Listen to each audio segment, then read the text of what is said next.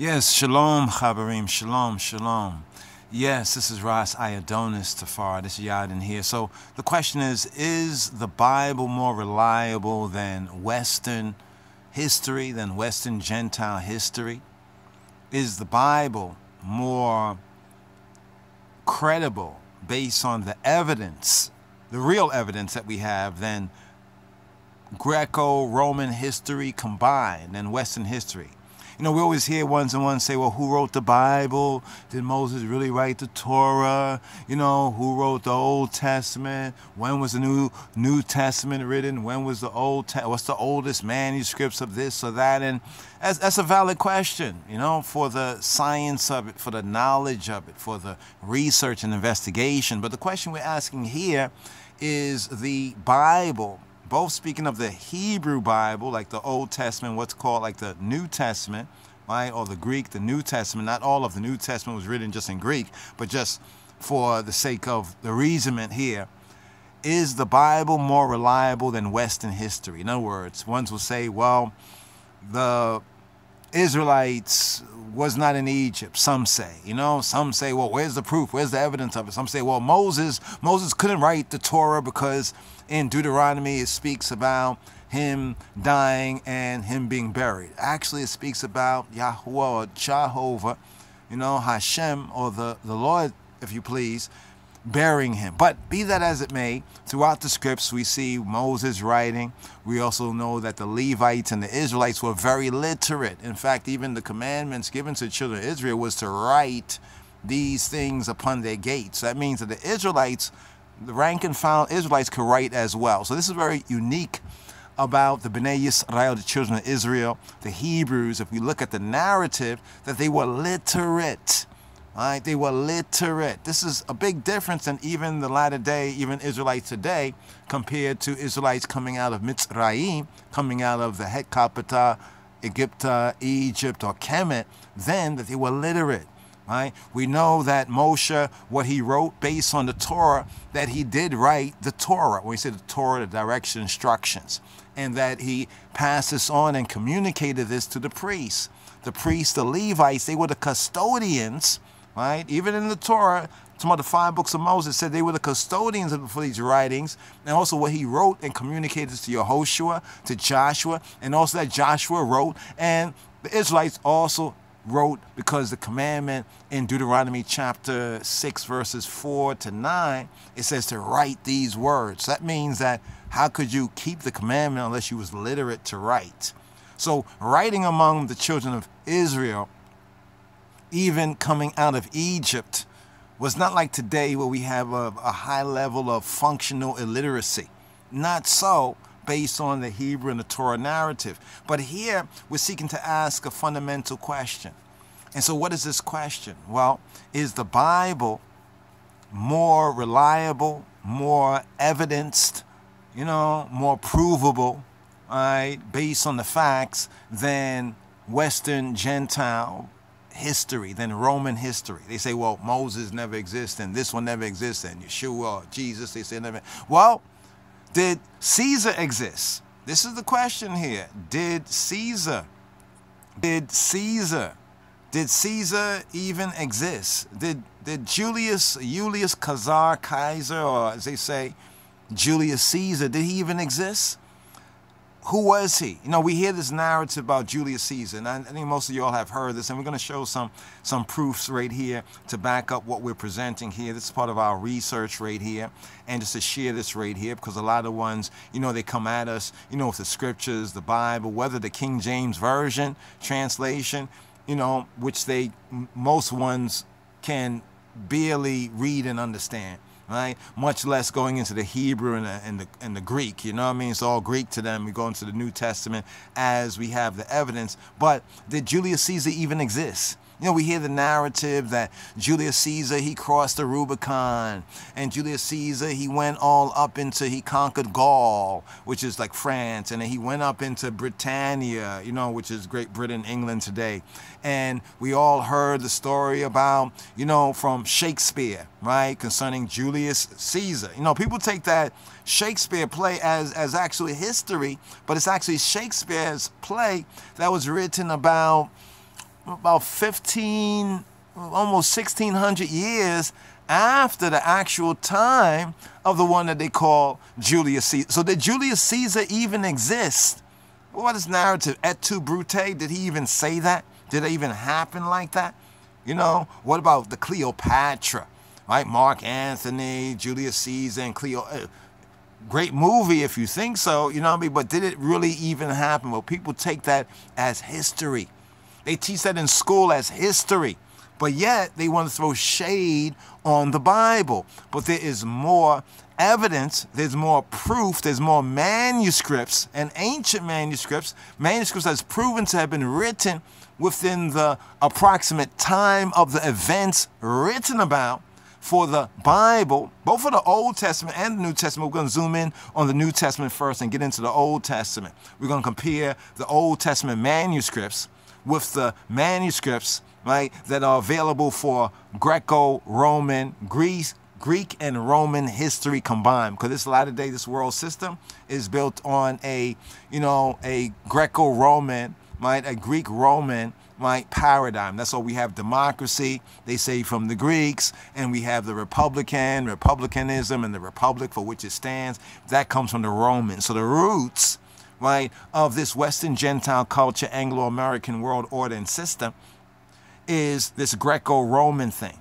right? And this might explain to you, right, this war of Hellenism, right, this Hellenism war against Hebrew, right, against the Hebrew. When we say the Hebrew, we're talking about the Israelites. When we say the Israelites, we're talking about the Yehudi, the Jews, even we, the black Jews of the line of the tribe of Judah, talking about Rabbeinu Yeshua HaMoshiach, who the world calls Jesus Christ. So let's get some proof right here. So that question is, did Julius Caesar did he even exist? And if he did exist, what's the truth about his existence? Do we have the truth about it, or do we have Shakespeare? We have Shakespeare's, the Julius Caesar, you know, Et tu, Brute. Y'all seen that before? I mean, it's a wonderful story. This story that we're told is taught in schools, right? You do a whole bunch of movies and documentaries and History Channel saying that these things are actual facts. Did Alexander the Great even exist? I mean, have they found his body? You ever seen his body on display? How do we know he exists? Did they ever find his body? Did they ever find out where he was buried? Julius Caesar, Alexander the Greek, or the Great, Mark Antony, any of these guys, any of these people that we hear about in history. We know that there was a Cleopatra, right? Because we have some evidence from ancient Egypt. But what about Julius Caesar? Did he really exist? And what about this story, right? The story that we have been made to be naive. But then they come to the Bible because they know that most ones, right, are ignorant about the real history of the Bible. They know they can tell most folks anything. And most people, even with, you know, this high power technological equipment right here, you know, they shall go to and fro, information technology and knowledge shall be increased, that most ones won't even look it up. Right? They won't even look it up for themselves just to verify. Some nice videos out there, well edited, well manicured, sound, music, lights, cameras, action. But it's more of that so-called BS. You know what I mean? It's more of that BS. And why do they call something BS? I thought that the cow and the animal manure, it was good for the soil. We'll touch on that one next. But right here, let's prove this particular fact right here, that there's more history, right? Is the Bible more reliable, more evidence, in a sense more provable? Is there more proofs concerning the scriptures, the Old Testament and the New Testament, than there is for Greco-Roman history, for Greek, ancient so-called Greek and Roman history combined? Is there more evidence? All praise to Abba, Father of I and I, Black Lord and Savior, Jesus Christ, Rabbeinu Yeshua HaMoshiach. So here, let's touch on this first, dating of manuscripts.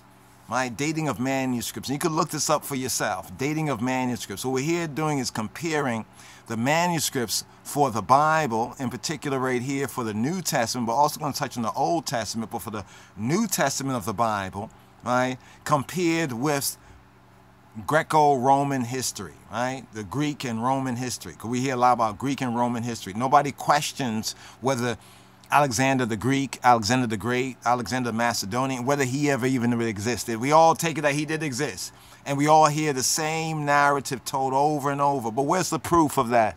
We hear about Julius Caesar, right? You know, how he conquered Gaul, how he went into Britannia, how he crossed the Rubicon, right? How they wanted to make him king, how he refused the crown 3 times, how they stabbed him up in the Senate, how he said, et tu, Brute.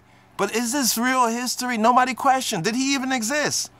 Have they ever found any of the bones of any of people talk about, well, where's the bones of the people in the Bible? Where's the bones of Abraham and Isaac and Jacob? They want the bones of the patriarchs. They said they haven't found no bones nowhere. They're looking for bones, bones, bones, bones. Well, how about these bones for you?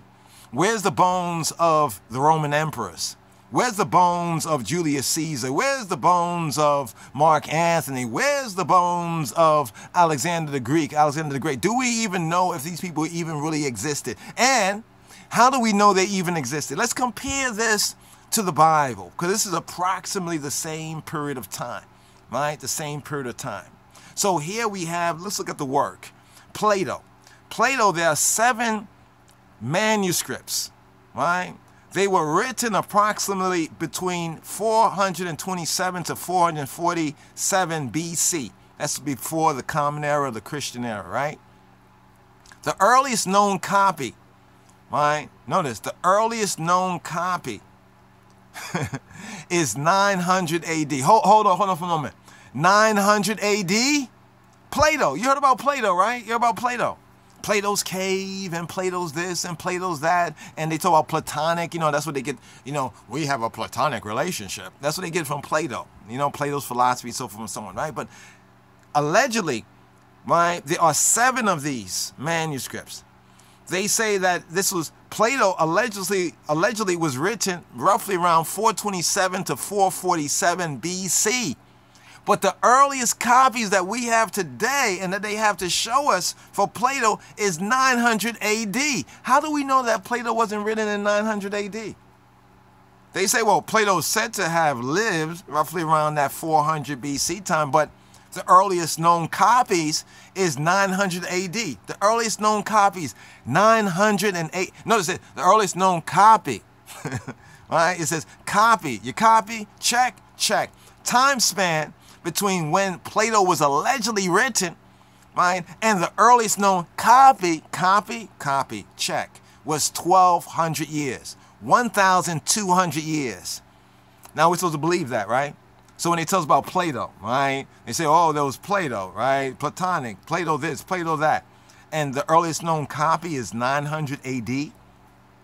That means that the earliest known copy was a little over 1,100 years ago, 1,100 years ago. How do we know they didn't write it? What about the Gallic Wars? You heard about the Gallic Wars, these ancient wars, right? There's a whole manuscript. Oh, you read it in the Gallic Wars, you know, ancient Greco-Roman history, blah, blah, blah. Well, that is said to have been written between 100 to 44 BC. 100, and this is the time of Julius Caesar, right? Julius Kaiser. 100 to 44 BC. But look at this, the earliest copy, not original, copy, yeah, the earliest known copy, check, copy, 900 AD, 900 AD, just like Plato. How do we know that these two wasn't written around the same time? Now, between the time that they said the Gallic Wars originally was written, that they say, and there's only 10 manuscripts, right, is 1,000 years, 1,000 years, and we're supposed to believe that, okay. How about Tacitus? Tacitus, the Roman historian. Tacitus, right? They say there's 20 manuscripts, right, that they can point to, right? They say when it was written, 100 AD.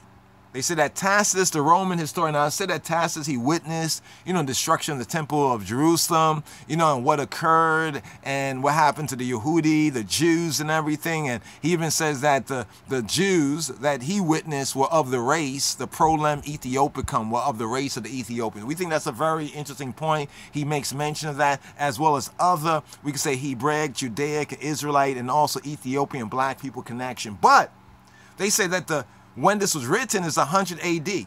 But look at the earliest copy. 1 1100 AD. That's about 1,000 years after the earliest copy. I gotta emphasize copy. Do you copy? Right, the copy, the earliest known copy. So there's 1,000 years apart from the so-called more original manuscripts, and then we get this gap, this time span gap, this big gap, 1,000 years, and yet they want to ask folks, right, who affirm the truth of the Bible, you know, especially by these translations. In these translations, they'll say, the Bible is not as old as such and such, and did this exist? Did that happen? How do we know this? Well, we're about to get to that. Let's touch on Pliny. Pliny or Pliny. Pliny. 7 copies of Pliny. They say it was written 100 AD. The earliest copy, you see it there, you're all watching the video, 850 AD.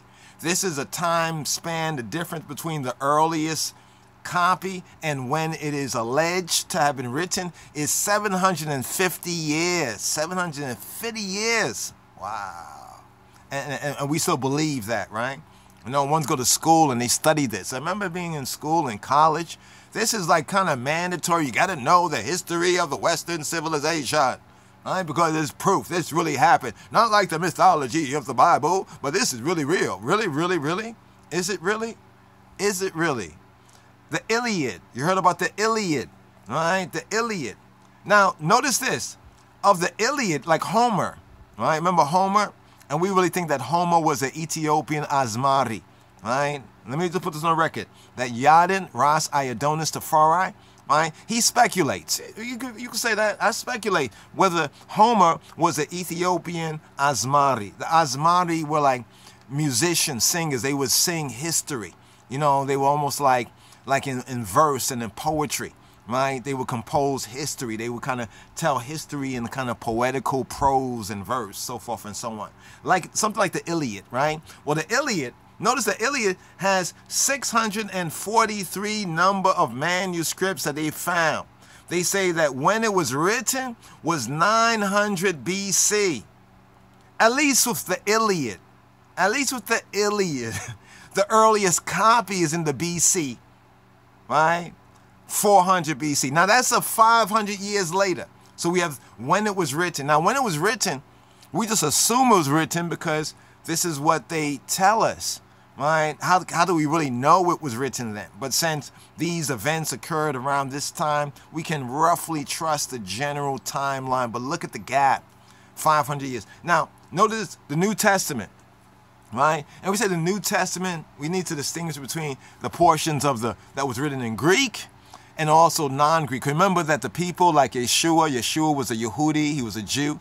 Even like we, the black Jews of the line of the tribe of Judah, he was a Jew. They spoke Hebrew, right, and Aramaic, right? And let's not think that even if they spoke Greek, you know, like many people who are bilingual or trilingual might do, if they have their own language that's important to their religion, their spirituality, their culture, how are we not to think that they're not going to communicate in their own language, Hebrew or Aramaic, right? But let's look at the New Testament here.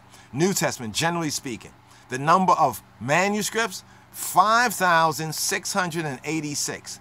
5,686. And when written, from 40 to 100 AD.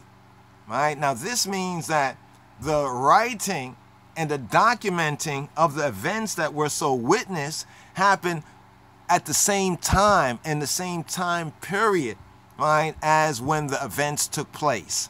Right? The earliest copy of the New Testament is 125 AD. Look how close that is to the time, right, when written. And the time span between when it was written and the earliest copy that we have, right, is 30 years, a 30-year time span. So just based on this right here, based on this exhibit right here, which one is more reliable?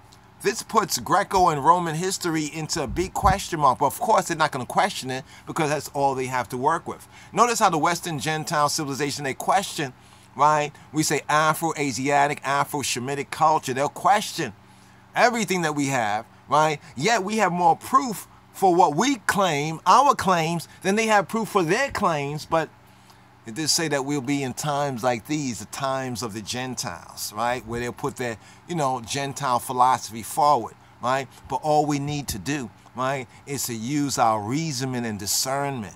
It's clear right here that there's big gaps, right?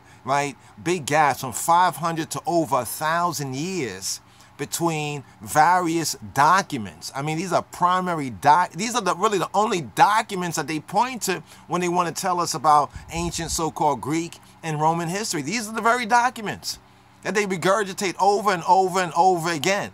And then they'll try to throw shade, right, on the Hebrew, we can say the Hebrew Bible, right, or it's called the Old Testament, and even more so on the New Testament. But check this out. Check out what we're showing you here. Take a snapshot, take a screenshot of this. We have some more to come.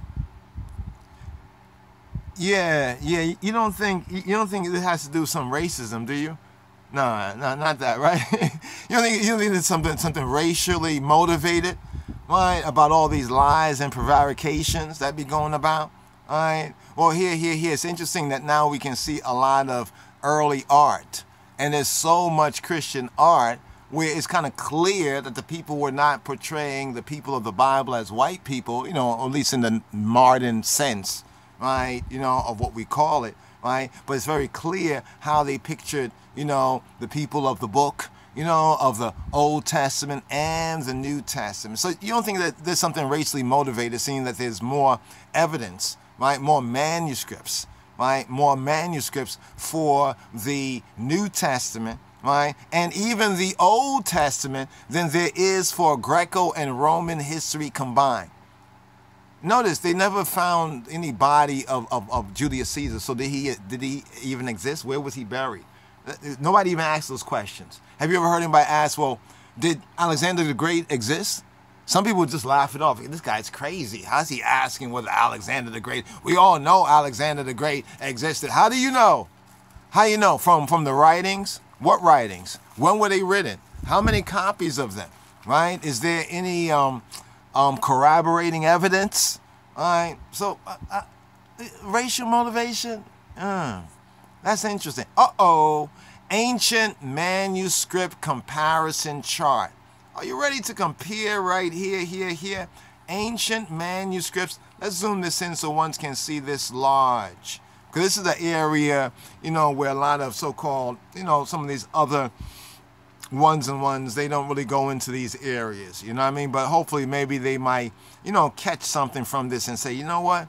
This is a very good point of view, right? Because this is looking at scientific, factual evidence. You know what I mean? This is like bean counting. Here we call this bean counting. So ancient manuscript comparison chart. So we're looking at, Greco-Roman history vis-a-vis the Hebrew, Jewish, Judaic New Testament, right? So let's start out right here. The author, right? So we have Lucretius. Right? He is said to have died 55 or 53 BC, right? That's like 55 or 53 years before the Common Era. So before we can say the New Testament, the New Testament begins. And we didn't even talk about the apocryphal books, right? That's that 400 years between the Old Testament and New Testament. Why the apocryphal matters? Because that's at least 400 years of history, right, of history that the early church and the early Christian before these latter day, white Anglo-Saxon Protestant kind of hijacked the whole thing. That was accepted. So we have to investigate, well, why was that not accepted? They just say, well, it's not inspired. You know why they'd say it's not inspired? Because it speaks against the Greco-Roman thing. You have to recognize that what's important to the Western Gentile, the whitewashed world, is that Greco-Roman thing. That's where they get their power from, right? That's why we have democracy and republican, right? Coming from the Greek and the Roman world.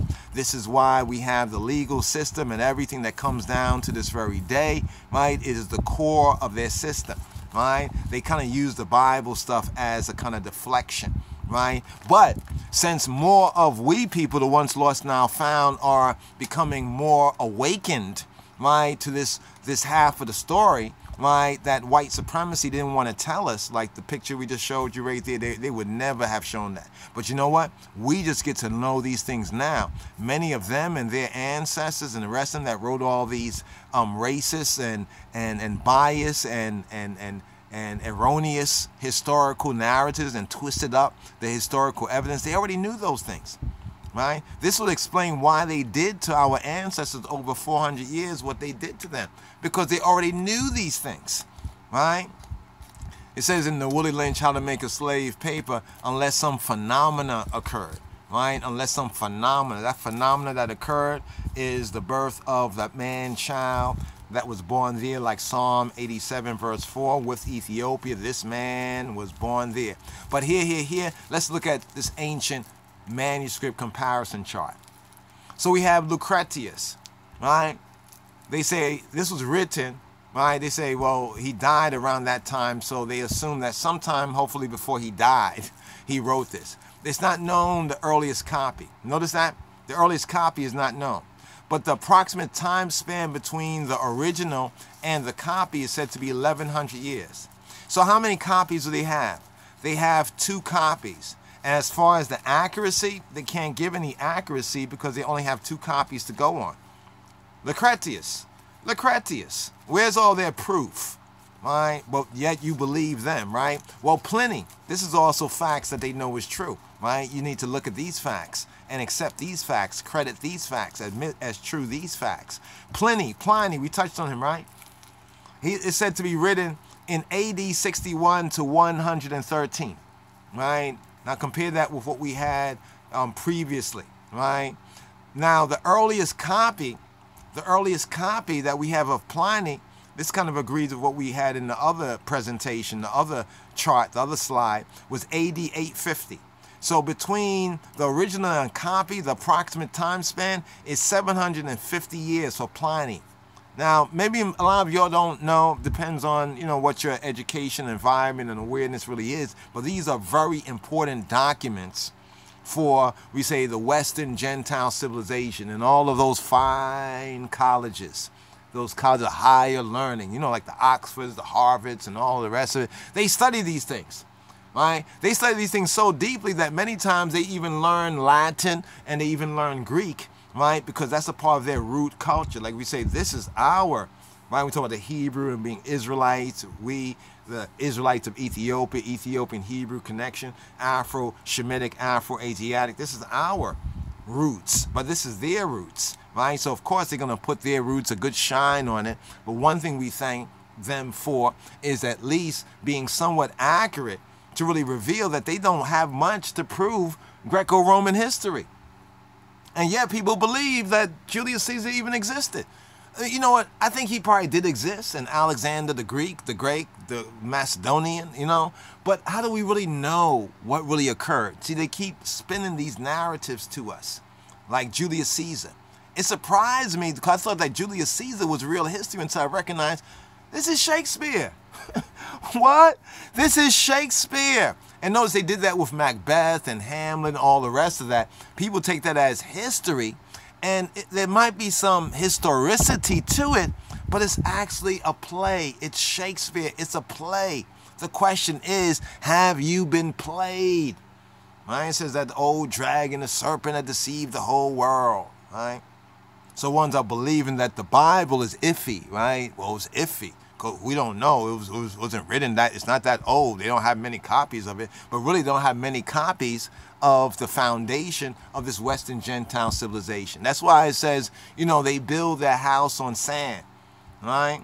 What we're doing is just shifting some sand right here. Plato, right? Date written, they say 427 to 347 BC. The earliest known copy of Plato is 900 years. Approximate time span between the original and the copy, we can't even say carbon copy, it's a copy, quote, end quote, strong quotes, 1,200 years. Number of manuscripts, 7. Notice that both for Pliny and Plato, they have 7 manuscripts.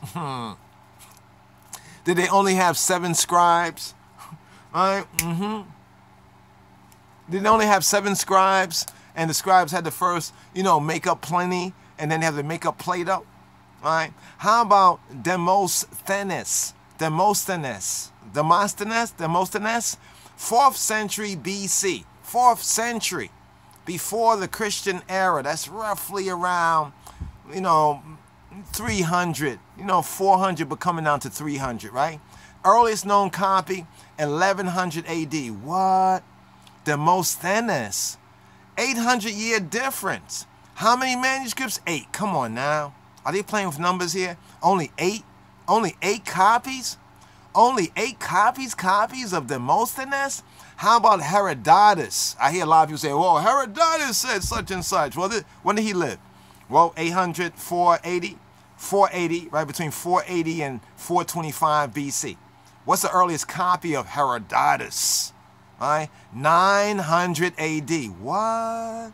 That's 1,300 years. See, on the other one, it was Plato, I think it was 1,200 years. Here we have Herodotus, as they say, Herodotus, 1,300 years, and how many manuscripts? 8. Look at these numbers, 8. There's 8 manuscripts for Herodotus, or copies rather, copies. But the time span between when the so-called original person did whatever they were alleged to do is 1,300 years. So we're to believe that somehow people just remembered everything, right? Or was there a copy that was there? What happened to that copy?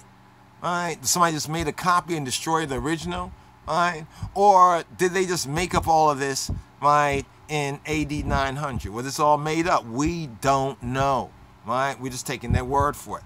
How about Suetonius? Suetonius. What about Suetonius? Suetonius is AD 75 to 160. This is coming more to like the New Testament time, right? Well, the earliest copy is 950 AD. Right? The time span between the original and the copy, 800 years. You could guess how many copies they got, right? 8. 8 again. 8, 8, 8, 8, right? Okay. How about, what's this? Thucydides, or Thucydides. Thucydides, 460 to 400 BC. Right? Earliest copy is AD, 900. Now, are we to believe that somehow his works just remained in the library somewhere, right? Or was not in the proper card category or something like that back in the days, and then they just came across it later on, like, you know, like something like his manuscript fell behind the shelf or something like that, and nobody discovered it until how many years? 1,300 years. 1,300 years.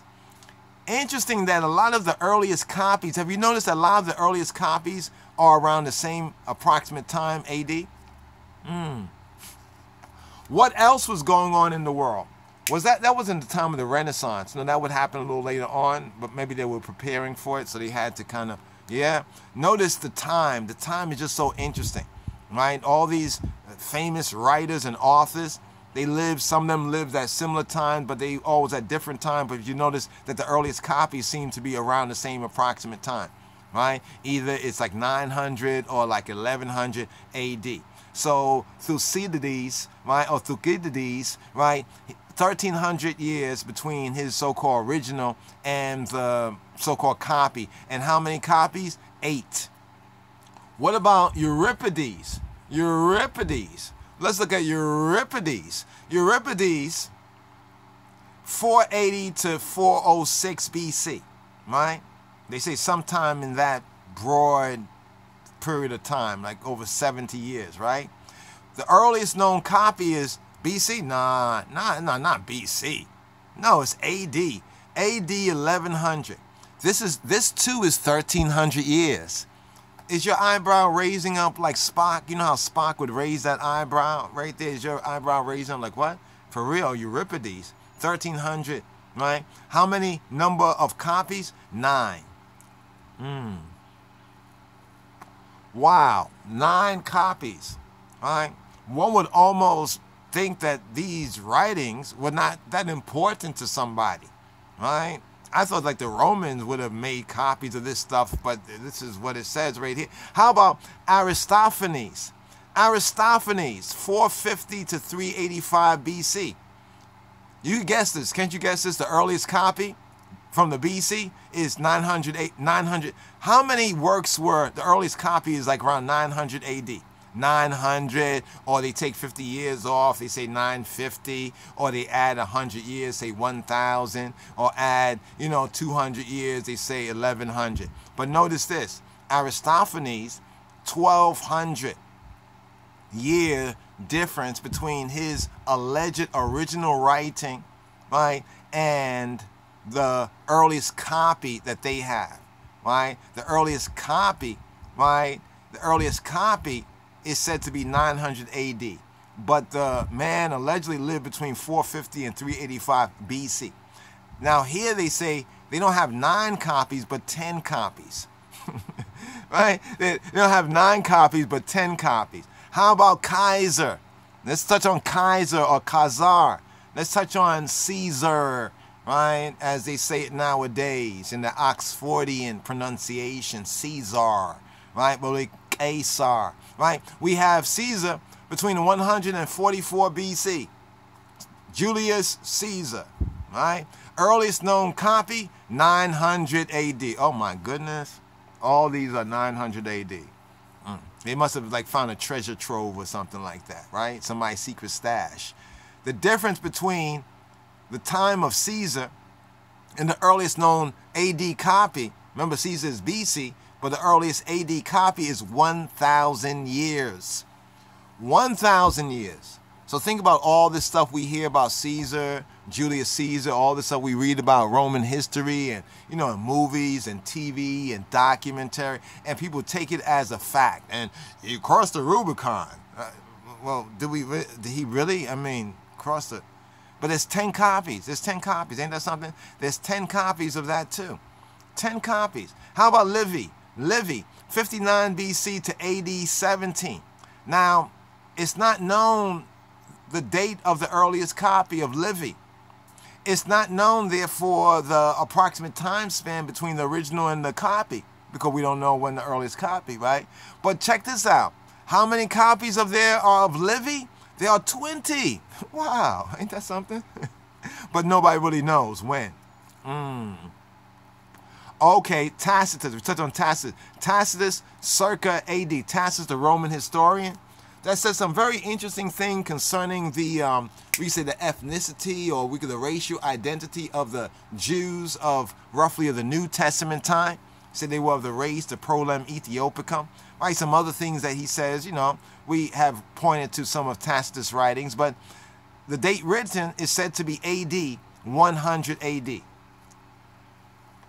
It's said that he witnessed some of those events that we have, like, you know, in the New Testament, you know, at least the destruction of the temple and the exile of the Jews and the massacre and all of that, you know, the dispersion that occurred. And he said the Jews, right, that he witnessed were of the race, Prolem Ethiopium, he says, right? So there's 1,000 year difference, because the earliest known copy is 1100 AD, right? It is said that he wrote these things at 100 AD. So the earliest known copy, right, is 1,000 years later. And they say there are 20. Now we have to compare this with the previous one. Approximately 20 manuscripts, right? Aristotle, you heard about Aristotle, right? These are some of the great discoverers of Western Gentile civilization, blase, blase. You know, if anything, that they were rewriters of things they were finding, you know, in Egypt and Far East Africa, falsely called after World War II the so-called Middle East. Aristotle, 384 to 322 BC, right? The earliest known copy is 1100 AD. The time span difference between when the earliest known copy, right, the earliest known copy, and when it is alleged that he lived and wrote is 1,400 years, 1,400 years. How many copies? They said it's 49. So somebody regarded Aristotle as being important, so they must have copied his manuscript, you know, many times, and they say there's 49 copies. How about Sophocles? Sophocles, 496 to 406 BC. Earliest known copy, AD 100. That's another approximate time span difference between the so-called original and the so-called copy is 1,400 years. This is your Greco-Roman history now. Now for Sophocles, it's said to be 193, right, copies. You notice that? That's interesting right there. 193 copies. Now, these copies, is that this 1,400 year thing? Now, notice that one column we didn't touch on was the accuracy. Because in order to tell the accuracy there would need to be something that is a little bit earlier. So that means that the accuracy of all of these ancient Greco-Roman documents, historical, these are documents they point to as history, is very, very questionable. This is why when they tell us the story of Greco-Roman history, it's the same narrative over and over. You know, it's almost like the historians and the other, intelligentsia of the Western Gentile, the time of the Gentile civilization, they must have decided in some of their Oxfords and Cambridges and in their Harvards and other places, they decided to come up with to agree, right? To agree on this narrative. That's why the narrative sounds the same. But here's the thing. The accuracy of the narrative is all in question, right? That's why we're going to ask the question whether Julius Caesar or Alexander the Great ever lived. Do we have any bones of them? You know, when they talk about Moses, did Moses live? Nobody found the body of Moses, of Aaron. Nobody found the body of Jesus. You know, nobody found the body of, they're looking for people's bodies. You know what I mean? Like they grave robbed ancient Egypt. I mean, we got something for you pro-black comedicists, you know, you scribes and Pharisees, right? Pro-black Chemites or ancient Egyptites, right? I say this because what they did, right, to the ancient Egyptians, how they disturbed their resting place, their graves. And some of you guys are good with that. And yet, all of the art and facts is totally out of black people's hands, right? But notice, nobody ever questioned, well, why don't we start digging around for Julius Caesar? Why don't we start digging around? Why don't we all go Europe somewhere, go to Italy? You imagine we go to Italy and say we're archaeologists and we want to dig up and see if we can find the graves of Julius Caesar and these Roman people. Have they ever found any bones? They have a lot of marble statues, but you know, most of the marble statues that they pretend to be ancient Roman and Greek, many of them were made during, and I say all, many of them were made, right? They're fake archaeology, fake art and facts were actually made during the Roman Renaissance. Most of that people think is ancient Greece, like as far as some of the art and facts, was actually made later on. They're fakes. They're fakes. Even the whole Constantine thing, the big head guy that you see, they say, all that's fake, because the real Constantine never ruled in Rome, Italy. It was Byzantium, a whole different place. It's all fake. So that means it's a question now, these narratives, right? And we're going to bring our documents, our Israelite of Ethiopia and Judeo-Coptic, Judeo-Christian documents into exhibit as we move forward, Jah willing. But let's look at Homer. The Homer is connected with what's called the Iliad. Now, some people say whether Homer existed or not. You hear them say that, right? Well, we don't know whether Homer really was a real person or not, right? But notice something. For the one that's not a real person, there's more manuscripts. And now, Homer's a little bit different because Homer, we think Homer was a homie, right? And that's what we mentioned Homer, being an Ethiopian. Remember Prolem Ethiopiacum, what Tacitus, a Roman historian, said? He said that the Jews were of the race, the ones he witnessed, right? Because he lived in that approximate time of the Roman Empire, were of the Prolem Ethiopiacum, of the race of the Ethiopians, right? So therefore, Homer is probably one of the oldest documents you can see, because the date it is said to have been written was 900 BC. And the earliest copies of Homer is 400 BC. All right? Now, of course, that's a 500-year difference. But notice, that is the shortest gap. That's the shortest gap that we have here so far concerning Greco-Roman history, documentation, manuscripts. So the shortest gap we get is with Homer and Homer's Iliad. Yet they will put question of whether Homer was a real person. All right? They'll question whether, we question whether Lucretius, Pliny, Plato, Caesar, Socrates, whether they were real persons. Right? When we look at the manuscript, we take Socrates off of that list right now, just the ones we have on this list right here. So how many copies of Homer, of Homer and Homer's Iliad, how many copies? We have 643 copies from that ancient time period. So it was allegedly written in 900 BC, and the earliest copy of what was allegedly written in 900 BC is from 400 BC. 500-year gap, 643 copies, and the accuracy. Look at the accuracy. The accuracy of Homer's Iliad is 95% based on the manuscripts. 95. Note that none of the other Greco-Roman history, they can't even give you an accuracy because of the wide time span between the alleged original and the copy, and also the low number of manuscripts. If you notice, 2, Lucretius, Pliny, and Plato is 7. Demosthenes, Herodotus, Suetonius, Thucydides, right, or Thucydides, right? We have 8 copies. Euripides, 9 copies.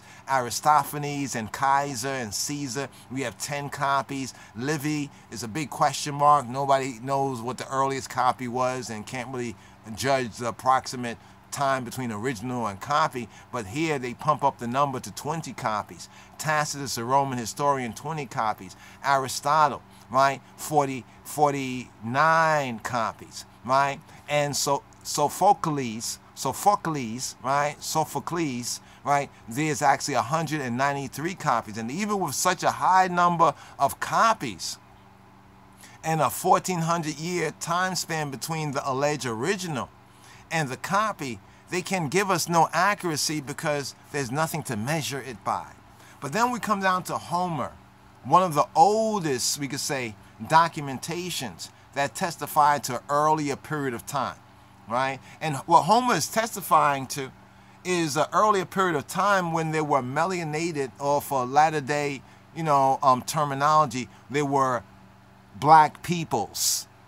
Right? But we all know from our archaeological study that there was a very strong black people presence, right, in the Mediterranean area of these regions known as Greece, right? The Ionians, these people, they're related. They're also found on the wall paintings and on the monuments of ancient Egypt. And we see them as they looked, and they were melanated, brown, reddish brown, dark-skinned people. Right? So Homer's Iliad, right, is perhaps one of the oldest documents and one of the more accurate documents based on the 643 copies and based on this time span and looking at the multiple of these copies. I mean, this is hundreds of copies, and they give it a 95% accuracy of these copies. Now let's look at the New Testament, because that's what they say. They try to throw shade on the New Testament. When we say the New Testament, we're not talking about the King James Version. Let me just say that right here. Can I say that? We're not talking about the King James Version or any of these versions that have come down to us over the past 400 plus years. We're talking about the original copies prior to all of that, before they were translated into the English, the Angles language. So the New Testament, the date written is the 1st century AD. Approximately between 50 and 100. Now, the other one said 40 and 100, right? Because some will push up the date, some might push down the date, but we still see this. This is still before 70 AD, when Tacitus, Vespasian, and Tacitus, that father and son, team, attacked Jerusalem, right? And destroyed, murdered, and took into captivity, the tribe of Judah, the remnant of the tribe of Judah that was still in the land, right? And this is a significant time for us, right? We, the black Jews of the line of the tribe of Judah, and we, the Beta Israel of the West. This is very significant for us, but for Kol Yisrael, for all the house of Israel, right? But especially for us in our reasonment right here, because New Testament, 1st century, AD 50 to 100. The Temple of Jerusalem, right, and we could say the Jewish Judaic national life was destroyed by the Roman Empire in 70 AD, right? Some were killed, right? Some went into slavery. Many fled, right, into what we call today Africa, or what would have been Ethiopia, more Tobia, Ethiopia then. They fled into Ethiopia, or the continent of Africa. They fled southward, right? And many crossed, right, the river of Egypt, the river of Ethiopia. But that's a whole other history right there. But the point is 70 AD. Keep in mind 70 AD, right? Because we can say for the Israelites or for the Judahites, the Yehudi in our land, it ended in 70 AD, right? 70 AD with Vespasian, right? Titus and Vespasian, right? These Roman generals that later on would become Roman emperors, who erected a monument and say, Iuda capta. Iuda capta. Judah was captured, right, in 70 AD. This is why 70 AD is such a significant mark in time, the Tisha B'Av. So we have the earliest copies, right, of the New Testament, right, 2nd century AD, right, approximately 130 AD. So now notice something here. Less than 100 years. So the approximate time span between the oldest, right, fragments and parchments and writings of what we call the New Testament is less than 100 years. In fact, if we look at the upper number, 50 AD to 100, and then AD 130, that will be roughly 30 years, right? And then if we add another 50 to that, right, we have approximately 80 years. That's why it says less than 100. So an 80-year difference. How many manuscripts, how many copies of manuscripts are there? 5,600, 5,600. And what is the accuracy of this? The accuracy is 99.5% accuracy. So are you telling me, no, let me say it like this. We are telling you that there's more accuracy for the manuscripts, right, that later on will be translated into English. And we can't co-sign the English translation, like the KJV is one of the better translations, but there's a lot of inaccuracies, right, especially for us of this resurrection awakening generation. We need to go to the Hebrew and even to the Koine Greek, right? But here we have a 99.5% accuracy, right? Now notice that the only ones that can even give us an accuracy is Homer. Notice that the time span there is very close, right? And it's in the BC times. And here we have in the 1st century AD time, right? 80 years, right? Less than 100 years between the written date, when these things were written, and between the earliest copies that are still extant, like are still available. And there's 5,600 copies, and from the ones who have studied these copies, they give it a 99.5% accuracy. Now, before we go to the next exhibit, let's go right here to the notes down here. So the note says that there are thousands more New Testament Greek manuscripts than any other ancient writing. I want to say this right here. When it says Greek manuscripts, there's also other languages, right? You know, Aramaic and even some archaic, some older Hebrew. And there's other manuscripts, right? Even the Ge'ez, right? We also have the Ge'ez, there's other manuscripts. The internal consistency of the New Testament documents is about 99.5 textually pure. In other words, accuracy, right? In addition, there are over 19,000 copies, right? Speaking about the New Testament, in Syriac, right? In Syriac, in Latin, in Coptic, right? And in Aramaic languages. The total supporting New Testament manuscript base is over 24,000. Over 24,000. And notice all these different languages. Right? All these different languages.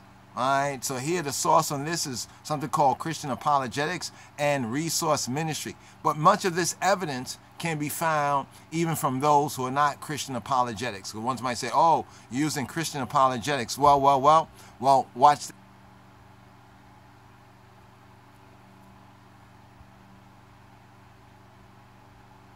Here, John Henry Clark is said to have said, in the Ethiopian Bible, there's only one white character, the devil. Now, when we say the Ethiopian Bible, remember, there's ancient, older manuscripts, and there is newer, more recent manuscript. But John Henry Clark said this, you know what?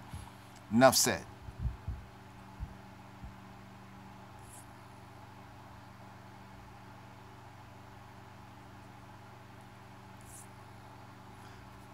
Weep not, behold, right? Conquering lion of the tribe of Judah. This man was born there. This man was born there. Psalm 87, right, verse 4. Im Kush Ze Yulad Sham. With Ethiopia, this man was born there.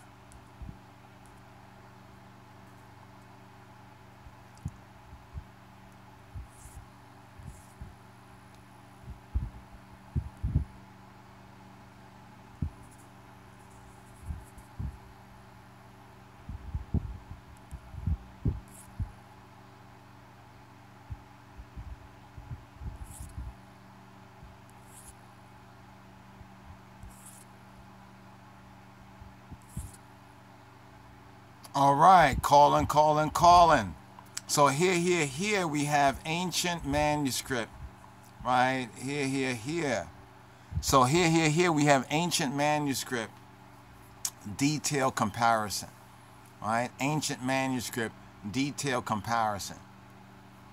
Let's zoom in on this right here. Let's zoom in on this so one can see this well. Now, we went over most of this right here, right? Most of it's pretty consistent, right, from the evidence that we've seen elsewhere, right? And we went to a couple of different sites. You know, some of them were not Christian sites, but were more academic, scholarly sites. Some of them were Christian sites, Christian apologetics, and we saw there was a lot of likeness and sameness of their information. So we see they're drawing from the same information, whether they are, you know, academic, you could say secular scholars, or whether they're more Christian apologetics. We talked about Caesar already. We know the, 1,000-year difference in Caesar. We spoke about Livy, right? Plato, right? Tetralogies. His work was called Tetralogies, right?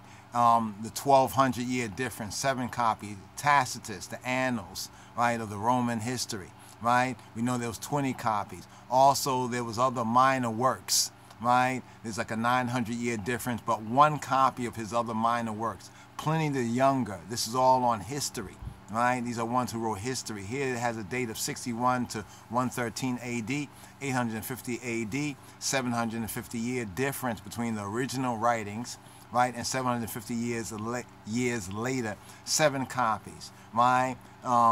Thucydides, right, or Thucydides, right? History as well, the 900 AD, the 1,300 years, 8 copies. Suetonius, right? De Vita, Casarium, right? We have that 800-year difference as well, 8 copies. Herodotus wrote on history, right? There's that 1,300-year time span between the BC time that he allegedly wrote these works, right, during the Greek times, and then we have 900 AD, the earliest copy, and 8 copies. There's one named Horace, right, Horake, aka Horace. They can't tell us when it was written. They can't tell us the earliest copy, but they say a time span of 900 years. 900 years from what? And they can't even tell us a number of copies. So that means they have this thing called Horake or Horace, and there's no accuracy of information of when anything happened. But still, this is, nobody questions this, right? Sophocles, right? We touched on Sophocles, right? And his had the most, 193 manuscripts, but a 1,400-year difference. He lived in the BC times, the Greek times, and it was 1000 AD, the earliest copy. So about 1,400-year difference. But to their credit, there's 193 copies of it. Remember before? Looking at accuracy, they can't tell us accuracy. Lucretius, touch on him, died 55 or 53 AD, right? Can't tell us when the earliest copy, but they say between when he lived and died, about 1,100-year difference, only 2 copies, right? Catullus, 54 BC, right? 1550 AD. Now this becomes a little suspicious here, right? 1550 AD was the earliest copy. 1,600-year difference. How many copies? 3 copies, right? Euripides, right? 480 to 406, 1100 AD, 1,500-year difference, 9 copies. Demosthenes, touched on him, 383 to 322 BC, 1100 AD, 1,300 copies. Now here they say 200, all from 1 copy. See, I'm happy they gave this information, because some will say, oh, look, Demosthenes, there are 200 copies, right? Even though there's a 1,300-year difference from BC, when he allegedly wrote it during the Greek times, right? The Hellenistic times, right? 1100 AD, the so-called earliest copy that they know of. Therefore, a 1,300-year difference. But note what they say of the number of copies. 200 copies, all from one copy. So they copy. So all of them is from one copy. Aristotle, 384 to 322 BC, 1100 AD, 1,400-year difference, 49. So Demosthenes. Remember on the other one we just said 49 copies? But here's the part that the other one didn't share, but we share here. They're all from one work. So these copies were copied from one particular work. Now, when they were copied, we don't know. Lastly but not leastly, Aristophanes, 450 to 385 BC. The earliest copy was sometime in the AD. When? 900 AD. How much time is that? 1,200 years, 1,200 years. How many copies? 10 copies. Okay. Homer, Iliad, right? So notice how the numbers are consistent. 900 BC, the earliest time that is known that it was most likely written. Earliest copy that they found was 400 BC. The time difference was 500 years. How many copies? 400. How many copies? 643. 643. All these numbers. Don't want to get dyslexic, right? 643 copies, right? Homer. Now let's look at the New Testament and Old Testament. This is why we want to touch on the Old Testament as well. Now for the New Testament, when written, 40 to 100 AD. Now, allegedly, they say that Christ was crucified. There's different dates that people give, and we know that the calendar has been rearranged, and the Gregorian has totally messed up the calendar. But it's working with even that calendar right now as a point of reference, right? 40 to 100 AD. When was Christ crucified? We read some writings and researched some writings. Some try to say 27 AD. But of course, what they're doing is juggling the 7 to 8 years. So if we add the 7 to 8 years to that, if we add 7 years to 27 AD, we have something like 34 AD. So some say 34 AD, some have even said 37 AD. So this means that the New Testament, the first writings that have been found and recovered of the New Testament, was written right in the same time period of the actual events. See, this is what they want to hide from you. They want to make it seem like, well, nothing was written down concerning Christ until hundreds of years later on, or they try to say during the time of Constantine, and they just lie on Constantine. For real, they lie on Constantine. Now, how do we know this? Because we have an independent witness, right, from the Judeo-Coptic Ethiopian witness, right, and they were also witness to those events that occurred, right, circa the 3rd and the 4th century AD. But the New Testament, 40, right, 40, okay, bro, hold on for a moment right here. I have to call my brother back right here.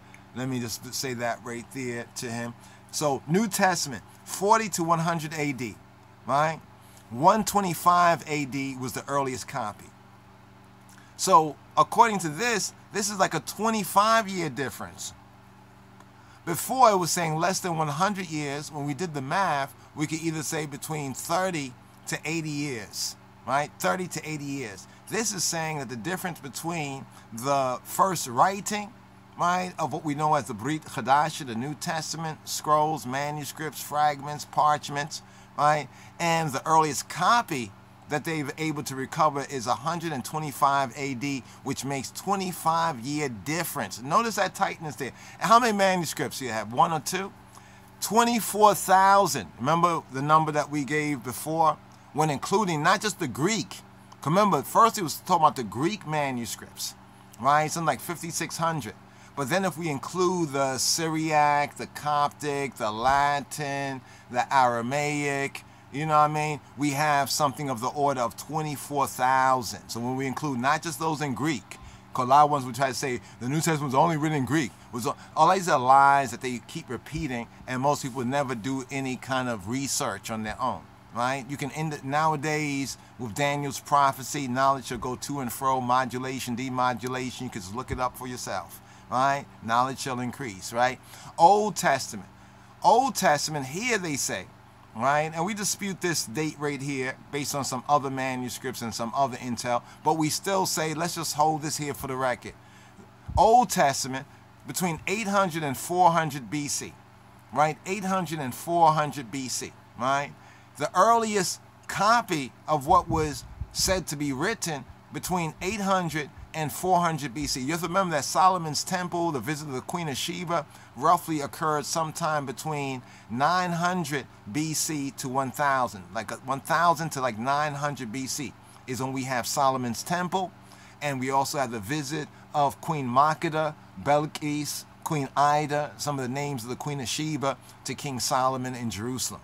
I point that out because the writing of the Old Testament is right in that approximate time period with 100-year or so difference, right? When the kingdom of Israel and Judah was still united, you know, it was still a kingdom. They were still there, right? Before Israel went into captivity, and then later on Judah went into captivity between 700 and then 500, those events. So the Old Testament, 800 to 400 BC. A lot of people like to choose the lower date. They say, oh, it was first written in 400 BC, right? Because they're looking at one source, but not really doing a full study of all the resources out there. The earliest known copy, they say, is between 250 to 200 in BC. The earliest copy that is like on hand that they're able to point to, you know, archaeologically and linguistically and point to, they say is between earliest copies 250 to 200 BC. Now that's a difference, right, of 150, right? A difference of 150 years, right? The difference of 150 years. Now, looking at the math right here between that, right, roughly, it seemed like the numbers would be a little different there. And I'm just going to say this, just doing the math. You know, our math is okay, but it can be always better. You know, practice make perfect. It seems as though, you know, the difference is a little bit more than that, right? But there's probably some other facts, right? But here's the thing. Even of the Old Testament, there are 14,000 copies. Right? And the majority was speaking about Hebrew, but also in other languages, like even the Ethiopic documents. There are like two main sets of Ethiopic documents. There are the Ethiopic documents from the Old Testament, the Hebrew period of time, and there are Ethiopic documents from the New Testament, the Septuagint and the New Testament, and the Syriac, because the 9 saints, they came from Syria. So when they brought forward their scrolls, people always say it was Septuagint, but actually it was the Syriac and also some Aramaic, as well as the Coptic influence of these documents. I point that out just to show that it's deeper than what they want to make you believe. But it's 14,000. My bad, 14,000 for the Old Testament. And it says right here, let's just go down this right here, the science of textual criticism, right? The science of textual criticism. Now, there's 3 tests, right? Take note of this, 3 tests. First is proximity. How close to the event was the document written? Second test is frequency. How many copies of the event are in possession?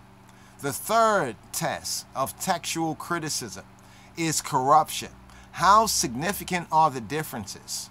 So even in some of the Greek manuscripts, for example, there's some difference in some of the Greek manuscripts. And sometimes it could be maybe a word, a phrase, a phraseology here or there, but otherwise, right, the main events are accurately being testified to, right? But there can be corruption too, because in some cases, the difference in some wording, right, brings into other things into mind.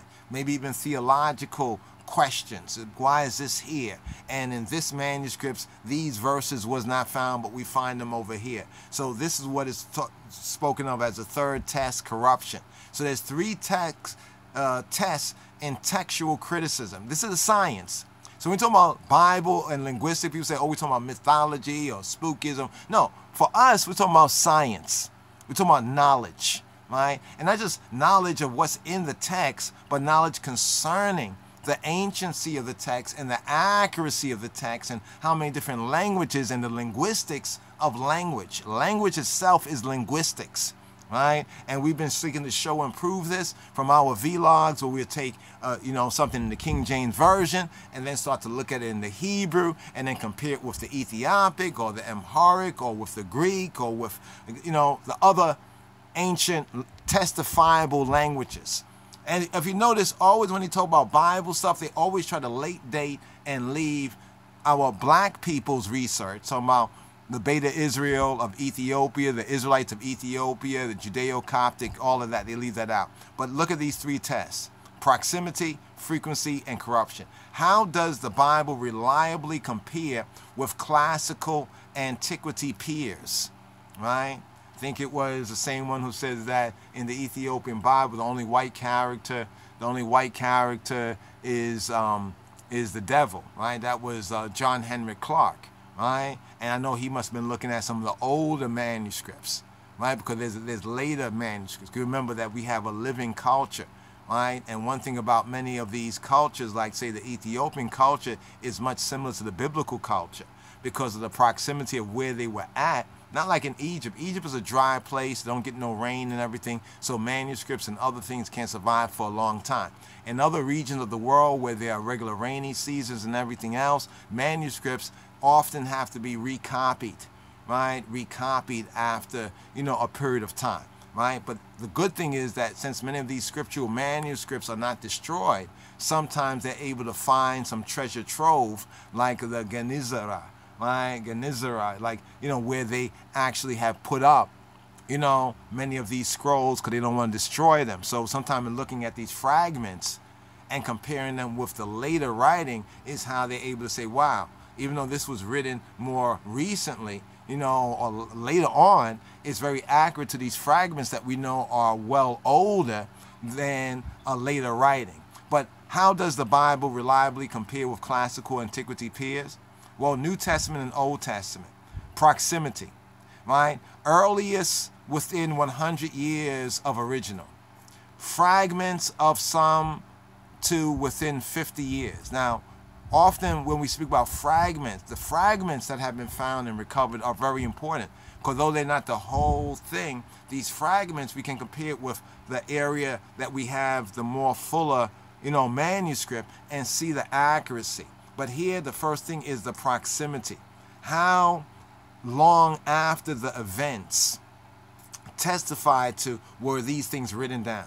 And even in the biblical narrative, we know that Moshe is found even in the Torah, or the 5 books of, from Genesis, Exodus, Leviticus, Numbers, and Deuteronomy, to writing. It says that Moses wrote this and wrote that, and others also wrote this, and he gave it to the priests, and the priests were writers, and the children of Israel were commanded to write these things on their gates. So that means that literacy was high among the biblical Hebrews and Israelites. I'm saying about the Israelites, not the mixed multitude of other people. Maybe they were literate too, you understand? But among the children of Israel who were given HaTorah, right? All others, when we now look at classical antiquity, the Greco-Roman thing, from 400 to 1500 years distant. So sometimes we get a close proximity, as we did with Homer and Homer's Iliad. Other times we get up to 1500 year difference, right, between when the original writing was alleged to be written and when their earliest manuscript, right, has been recovered. Next is the frequency. The number of copies are 39,000 plus, right? Remember, on this, they didn't mention Ethiopic or other things, and there are other evidences. But let's just go with this evidence right here. Just with the evidence that they present here, there are 39,000 copies, frequency. So that means, and when we say frequency, we're talking about different communities, right? We talk about the Old Testament, New Testament, different communities of Hebrews, of Jews, of Israelites, of Yehudi, of Jews that had faith in the Messiah, right? Of ones that continue with the more Old Testament Judaic tradition. When we put all of that together, right, and also converts and others who also copied and wrote out things, we put all of that together, we have 39,000 plus. For all others, we have between the frequencies between 2, we showed you that already in this, right, to 643. And the 643 is Homer's Iliad. And many would dare say, well, Homer, if he ever existed, but there's more for him than there are for the ones who we actually are told actually existed. So did Julius Caesar ever exist? Did he really exist? And if he did exist, is he the same as we've been told and made to believe in Shakespeare's Julius Caesar? Corruption. Of the 20,000 New Testament lines of text, 40 lines are in doubt. So those who have critically studied, when we speak about corruption in the New Testament, of the 20,000 New Testament lines of text, going line by line, this is science here, scientifically speaking, linguistic science, right? There are 40 lines in doubt, right? 40 lines that are in doubt. That means 0.5% of the total lines in the New Testament that are in doubt, right? There's 0.5%, right? What does that be 0.5 or something like that, right? There is 40 lines that are in doubt. 40 lines. That means we look at a line, right? Not even saying a full verse, but we look at a line, and then we look at other texts, and look at all these texts. Right, I think it's 24,000 for the New Testament. Then we're talking about the New Testament here. There's only 40 lines that are in doubt. Right, the differences cause no appreciable significance. So it's even said that these lines that are in doubt are not really significant areas, right, of narrative, of doctrine, of teaching, or testimony, witnessing of events. Right? 40 lines out of 20,000 lines. What about the others? What about the other Greco-Roman, so-called documents? Well, there's not enough copies to determine accurately. Ain't that a shame? There's not enough copies. Right? There's not enough copies to determine it could be real accurate, it could be real not accurate. But what we're seeing here is there's more accuracy with the Old and New Testament, right? There's more accuracy with the Old and New Testament than there is with Greco and Roman history combined. Now, we touched on this before right here, just to read the first part. There are 5,686 Greek New Testament manuscripts in existence today. Remember, we're just talking about the Greek ones. We also have the Syriac, we have the Coptic, right? We even have the Latin, the early Old Latin. We also have the Aramaic, right? And believe it or not, there's also Hebrew fragments of the New Testament. Remember, the people were Hebrew speakers, Hebrew and Aramaic speakers.